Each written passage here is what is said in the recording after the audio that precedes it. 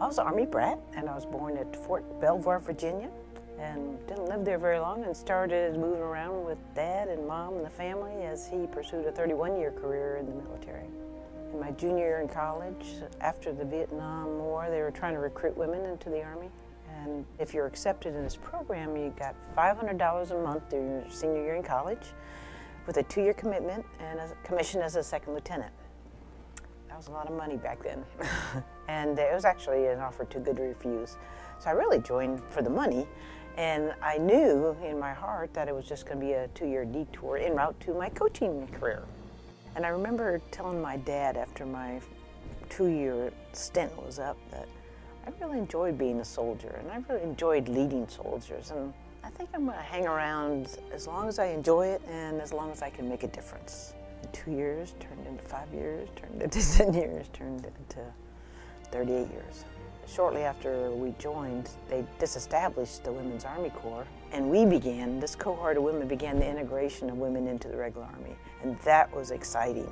And I think that also piqued my interest in staying beyond my 2 years. I got to go to jumpmaster school. It's one of the toughest schools I had ever been to, and a great leadership, great course. Got to go to the 82nd Airborne Division. I had never been in a division before, and to be a jumpmaster and a rigger and a paratrooper, to be assigned to the 82nd was just another dream come true.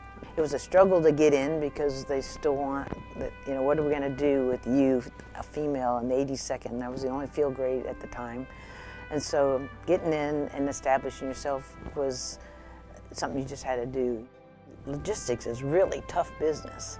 And what I wanted to do as a logistician is make sure that the warfighters had what they needed when they needed, and they didn't need to worry about logistics. When you think about Afghanistan, a landlocked country, and this is a country about the size of Texas with 18,000-foot mountains, about 2% of the roads are paved. Many of the outposts are resupplied by mule and airdrop, and we've been there almost 15 years.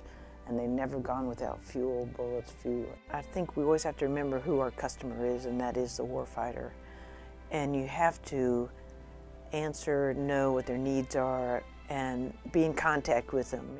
What I try to do is put the human face on leadership. We're not perfect, we are humans, and we're not invincible. And a lot of times, we're afraid to talk about those things because it might be seen as a sign of weakness. But we all make mistakes, and I hope we may learn from our mistakes and make them going in the right direction.